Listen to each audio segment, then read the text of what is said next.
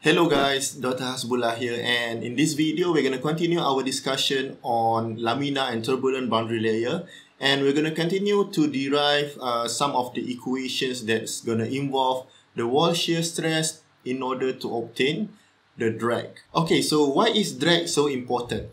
Imagine that you are driving a car and then you need to refuel the car, right? And let's say that the price for the fuel is about 2 ringgit per liter. 60% of that fuel is going to be lost as heat. Alright, so fuel gets into the car and then fuel gets burned. 60% of that fuel is just lost through heat. And another 20% of that fuel is actually lost due to the aerodynamic drag. So 40 cents of the fuel that you put in a car is actually used to overcome the aerodynamic drag. Okay, so that drag is very important. Alright, and in the previous video we have derived the equation to represent the velocity profile, and I'm coming back to this notes that we have. Basically we are using this equation as an approximation only because we don't know what the velocity profile really looks like, right? We can only know that from experiment, but this is actually quite a very good approximation. So this equation, we use the second order polynomial, and this equation is where we use the third order polynomial. And when we find the value for A, B, C and D, we got this equation and also this equation. We got the equation on the left here when we use the second order polynomial, or we call it quadratic equation, and we get this equation by using third order polynomial, or we call it cubic equation. Now, if you are not familiar with this equation yet, okay, please go back to part 2 of this video, because it is essential that you understand this first before you can move on to what we are going to do in this video. Okay, if you cannot do this yet, then it's going to be very difficult for you to catch up about our discussion today. Right, and remember, our objective here is to find the drag on a flat plate. Okay, that's why we went into trouble to derive this equation to get the velocity profile. Okay, now drag is related to wall shear stress. And we've learned before that wall shear stress is simply tau equal to mu du dy at y equal to 0. And that is the wall shear stress. But in order to find this wall shear stress using the equation of boundary layer that we just built, we're gonna need to use something that is called the von Karman Momentum Integral. Okay, so von Karman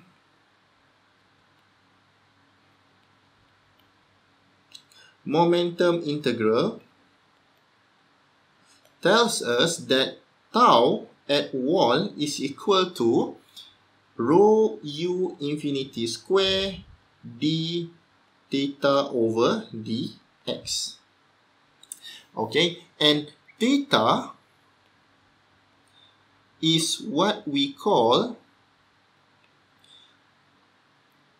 momentum thickness.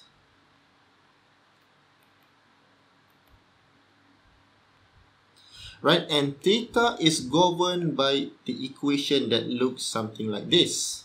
Theta equal to 1 over u infinity square integration from 0 to del.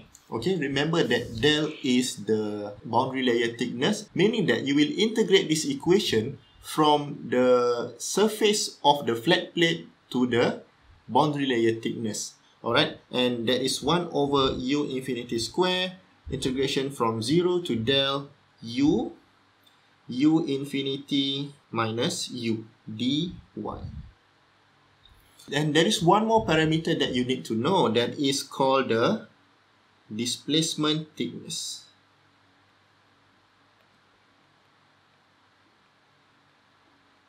And displacement thickness is represented by del d. Okay, and del d is equal to 1 over u infinity integration from 0 to del u infinity minus u dy. Okay, so 3 new terms for you in this video. That is the von Karman Momentum Integral, momentum thickness, and also displacement thickness.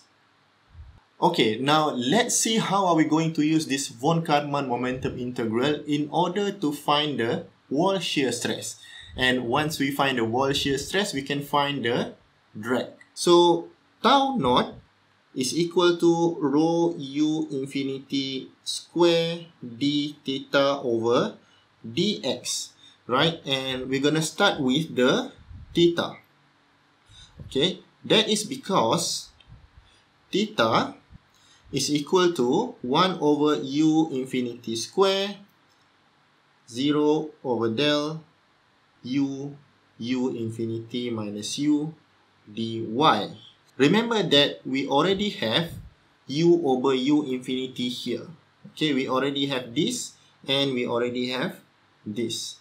So now it will depend on us whether we want to use the u over u infinity that we get from quadratic, or we want to use the u over u infinity that we get from the cubic equation. Okay, now can I write this equation as u over u infinity 1 minus u over u infinity? Can I do that? And that is from 0 to del. Yes, of course I can do that. I'm just taking in the u infinity square into the integral. Okay, now remember, we already know what these terms are, right? So u over u infinity, we know. Okay, let's say that we are going to choose cubic equation. Okay, and for cubic equation, u over u infinity is, okay, so this is the cubic equation. So 3y over 2 del minus y cube over 2 del cube. Alright, so what do we do with this now? We know that we have u over u infinity, and this equation here is going inside this equation in order to find the theta, right? So theta now, let me write it bigger. So theta now is actually integration from 0 to del. This is 3y over 2 del minus y cube over 2 del cube times 1 minus 3y over 2 del plus y cube over 2 del cube dy. Okay, now don't get scared when you see this kind of long equation. What you need to do is just to carry on and do the multiplication and integrate the parameters. Okay, so what we have here now is integration from 0 to del. This is, we're going to do it like this. So here and here first. Okay, this will be 3y over 2 del minus y cube over 2 del cube minus 9y square over 4 del square plus 3y to the power of 4 divided by 4 del to the power of 6. So I think this is, sorry, I think I may have made a mistake here. So let's do this one by one. Okay,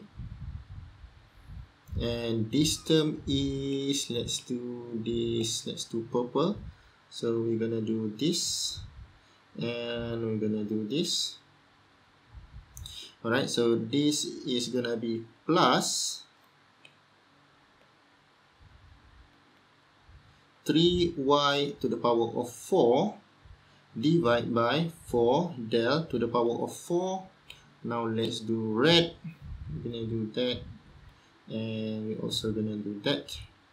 Alright, so this is going to be plus 3y to the power of 4 divided by 4 del to the power of 4 minus y to the power of 6 divided by 4 del to the power of 6. Right, and don't forget the dy here. So next, what do we do is we integrate this. Okay, now it becomes 3y squared over 4 del minus y to the power of 4 over 8 del cube minus, this will be 9y cube to the power of 12 del square plus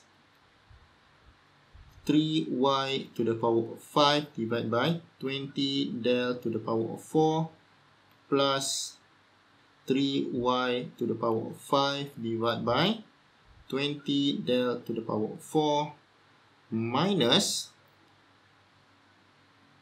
y to the power of 7 divided by 28 del to the power of 6 dy. Okay, so sorry, no more dy, but now is from 0 to del. Okay, now we're getting close, right? So now let's carry on. Let's put del into y. So this is 3 del square over 4 del minus del to the power of 4 divided by 8 del cube minus 9 del to the power of 4 divided by 12 del to the power of 2. Sorry, 9 del to the power of 3 plus 3 del to the power of 5 divided by 20 del to the power of 4 plus 3 del to the power of 5 divided by 20 del to the power of 4 minus del to the power of 7 divided by 28 del to the power of 6. Okay, and if we replace y with 0, then everything is going to be 0. So this is it. Okay, this is our theta. Okay, so here, if you notice, you can cancel a lot of del. 7 del 6. Okay, so you will end up with only one term, which is del, right? And you add up these fractions and you will end up with 0.139 del, and that is your theta. Okay, so now we have theta in the form of del, right? Now remember, our objective is not theta, right? Our objective is tau. So coming back to the von Karman momentum integral, so tau is equal to rho u infinity square d theta over dx. So I'm going to write this here again. So tau equal to rho u infinity square d theta over dx, right? And we have theta there, so rho u infinity square d over dx. Now this is 0.139 del, isn't it? Okay, so if I rearrange this, that's going to be 0.139 rho u infinity square d del over dx. Now going back to what you already know, tau is also equal to mu du over dy, right? At y equal to 0. Alright, fortunately for us, we know what is u in terms of y. Okay, so coming back to u over u infinity again, and if you remember, this is equal to 3y over 2 del minus y cube over 2 del cube. Alright, and du over dy is going to be u infinity 3 over 2 del minus 3 over 2 y square over del cube. Right? And at y equal to 0, alright, du dy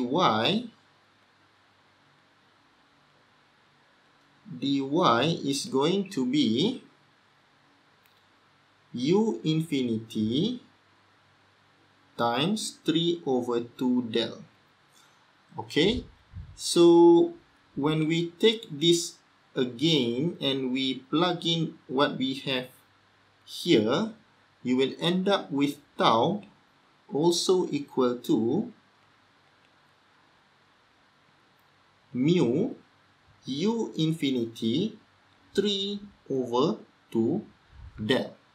Okay, and this is also equal to this. Alright, so these two are basically the same equation. They share the same value. So what do we do here is just we equate these two things and see what happens, right? And then this becomes 0.139 rho u infinity square d del over dx is now equal to u infinity mu 3/2 del. Okay, now what I'm going to do now is that I'm going to take del to the left. Okay, any terms that has del, I'm going to take it to the left. Alright, so you will end up with del d del equal to, this is going to be 3/2 divided by 1/0.139 divided by 1 over rho u infinity square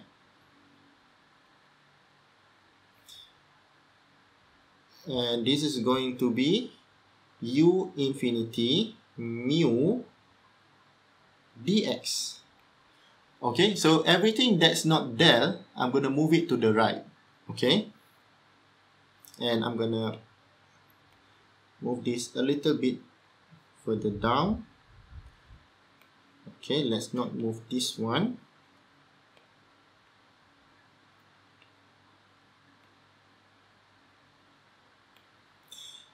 Right, and this is quite simple. On the left you have del d del, and this is going to be 10.8. okay, and u infinity, you can cancel this out, and then mu over nu, right, mu over rho is actually equal to nu, so this is going to be nu over u infinity dx. Okay guys, I think it's getting a bit long, so we're gonna stop here first. So try to do this again and again, derive it by yourself and try to do it without looking at this video and see if you can do it, okay? Then you can move on. Alright, I'll talk to you soon. Bye.